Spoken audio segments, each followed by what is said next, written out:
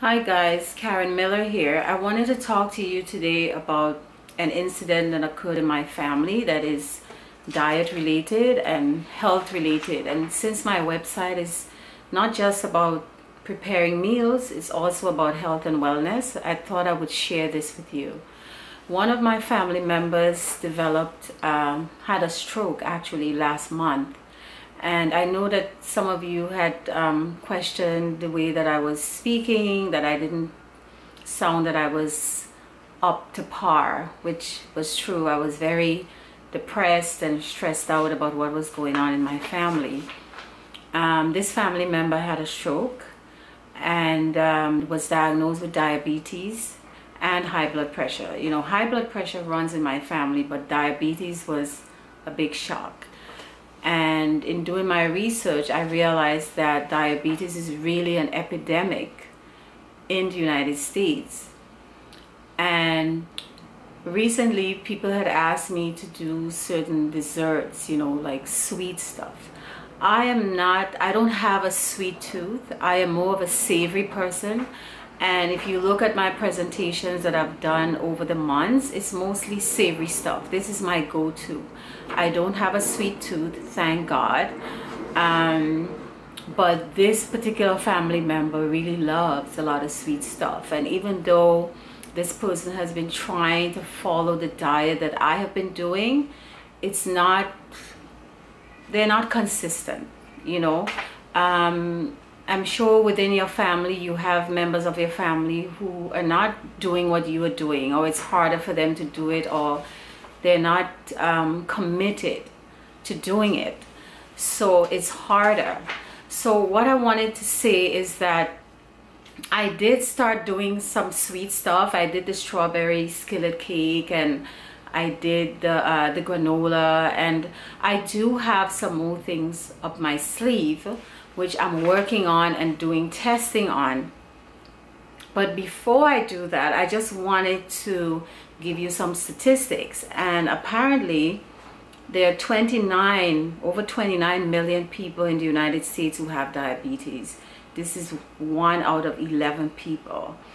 1 out of 4 know that they have diabetes. 86 million people, and this is the really scary number, have pre-diabetes, but they don't even know it, and they have symptoms that they might ignore.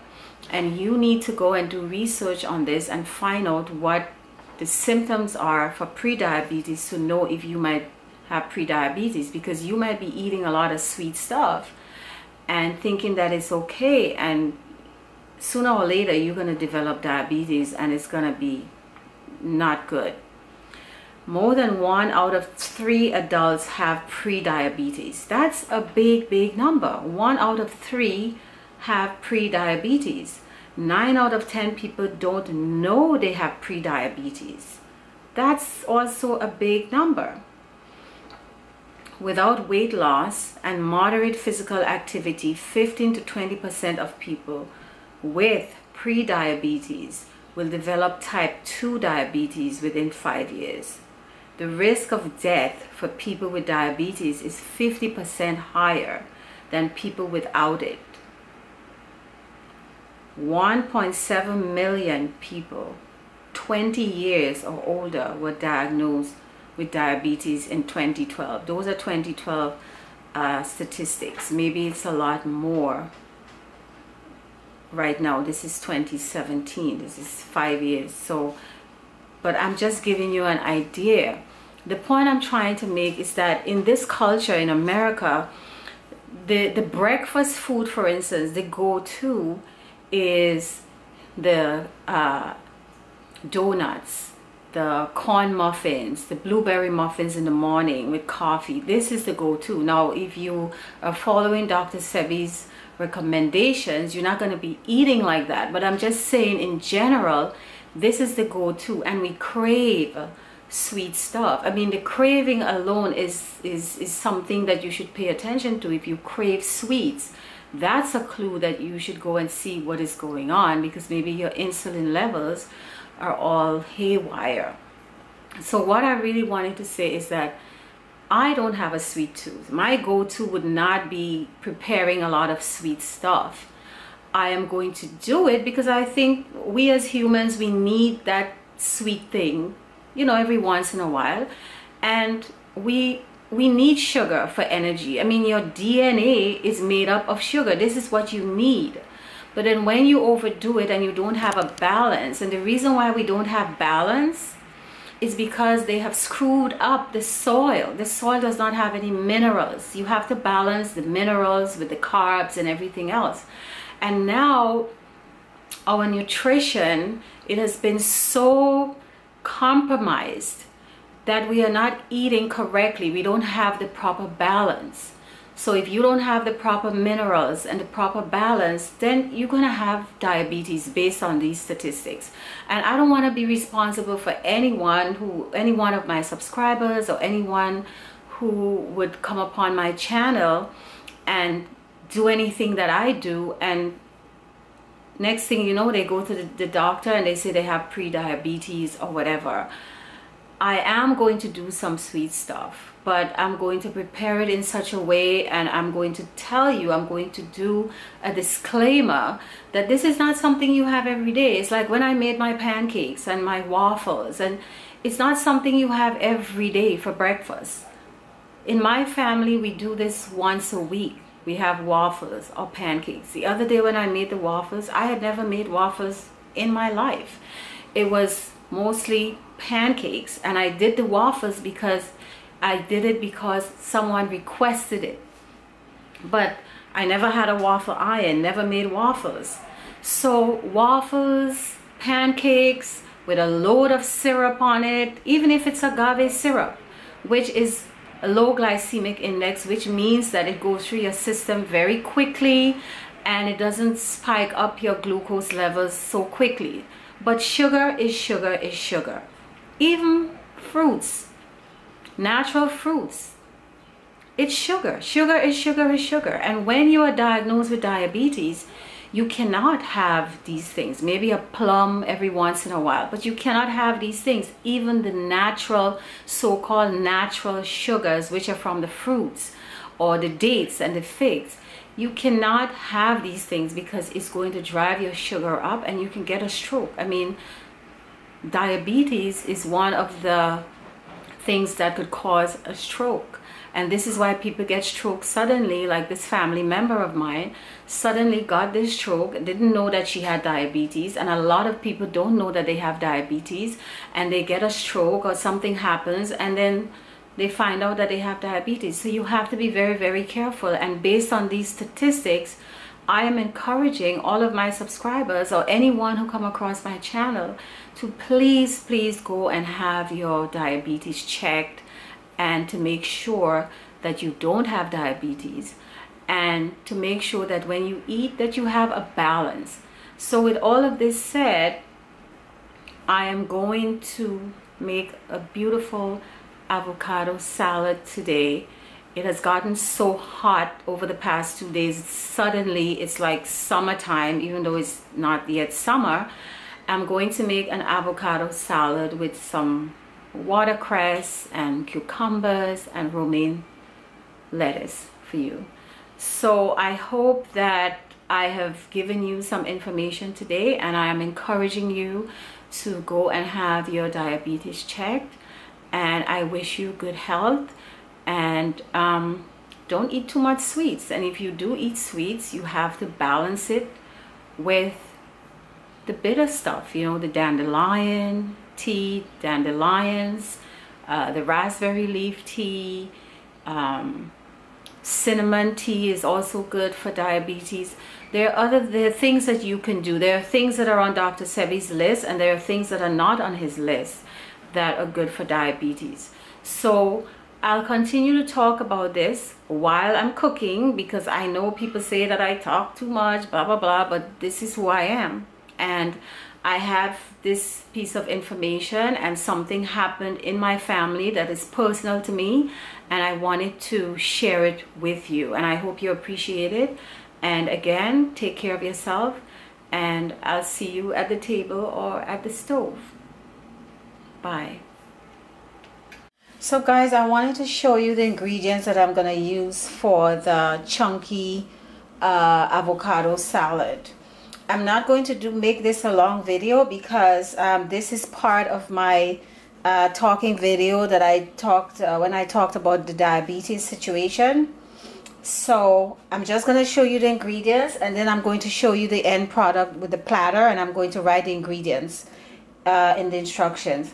So I have my avocado here. I have 4 avocados. These are organic avocados that I found at Whole Foods. I have a medium-sized red onion. I have some organic grape tomatoes. I couldn't find cherry tomatoes, so I bought the grape tomatoes, which is not a big deal. And I have some left over here. This is some heirloom tomatoes that I bought, and I have some left over here, so I'm going to use that. And I have some culantro. This is what culantro looks like. It looks like dandelion. It has a serrated edge. You see the zigzaggy edge. And this is cilantro. So if you cannot find the culantro, you could use the cilantro. It's the same thing. Or this is the shadow benny. Trinidadians call this the shadow benny. And I have my key limes here. I get these from Whole Foods, but it's so rare. Sometimes you have so much problems finding these, but every once in a while I find them. I use about 10 of these because they're so tiny. They're so tiny, but they have quite a bit of juice in them. So I use about 10 of these for my dressing, for my salad. So I just wanted to show you how I cut my avocado. I mean, I think everybody knows how to do this by now. And then you twist it and you see the seed, and you do this and you turn it, and that's it, and you remove the seed. All right, and then I'm going to scrape this out and put it in my bowl. All right, I just wanted to show you that. So guys, I'm going to make the dressing for our avocado salad. I have here a 1/4 cup of grapeseed oil. I wanted to use olive oil, but then I said the extra virgin olive oil is a bit too strong. I just wanted something that didn't add too much extra flavor to my salad. And a 1/4 cup of the lime juice. And I'm going to add to this 3 teaspoons of coarse sea salt. I love coarse sea salt. 1, 2, 3. And I'm going to mix this in.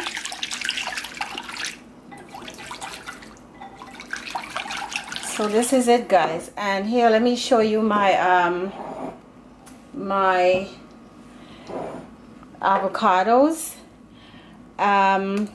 This is a salad, so we're gonna chop this. We're not gonna mash this like it's baby food, like pap. It's, you know, I think for a salad you should just cut it up like this in chunks, and you put your dressing on it. I don't like it for a dip, yes. The guacamole for a dip, yes, but not a salad. For a salad, I think you should just chop it up like that, in chunks like that. So this is our avocado, and because I did this in advance because this has to go quickly. And here I have my tomato and onion and my grape tomato. I chopped it up into 4 pieces like this. See, like this one here, into 4 quarters. And then I had some of the heirloom that I showed you left over in my refrigerator, so I added that to it. I have some onions here, and this cilantro and the culantro. So I'm going to mix this up now for you to see what we have here. I'm going to write the recipe in the description so you would have it. So what I'm going to do now, I'm going to add my avocados to this. This is a large salad. It is so hot today, guys. So hot. The heat just came on suddenly. And this is a perfect day to sit outside, and have this salad. I cannot wait to have this. So now we are going to take our dressing, the salt, the lime juice, and the oil, and pour it over here. This would be even better tomorrow. Tomorrow, this would be even better. You could add some more oil. You could add the olive oil. You know, just do whatever you like. And I'm going to mix this in. And what I want to show you, I prepared a platter, a salad platter, that I'm going to put this in the middle of my platter. I have some watercress, some romaine lettuce, and some cucumbers. This is looking good. So let me bring my platter. So here's my platter, guys. I have some watercress here. You see the watercress? I put it first. And then on top of my watercress, I have some romaine lettuce that I chopped up. And on top of that, I put it all around. I cut it lengthwise to give some interest. And you could also pick this up and use it to dip if you have some kind of dipping sauce. So I thought it would be good to cut it like that. You could cut it round, you can cut it in chunks, whatever you like. But I think this would be nice. It gave it a nice look. So what I wanted to also say to you, you should have your salad spinner so you can spin your greens after you wash them thoroughly. So to remove the excess moisture. This is a salad spinner. I'm sure many of you have this. If you don't, please find one. So now I'm going to put my avocado salad in the middle here of this.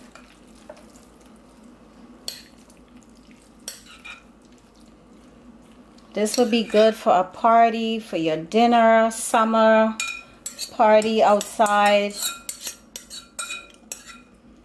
Alright, so there we have it.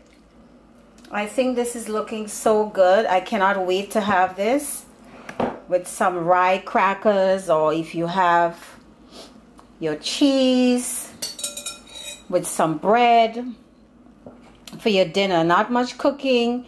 It's raw and it's healthy and it looks just fresh and delicious. So I hope you do this for the summer, and I wish you all the best, and I wish you good health, and don't forget to like and subscribe.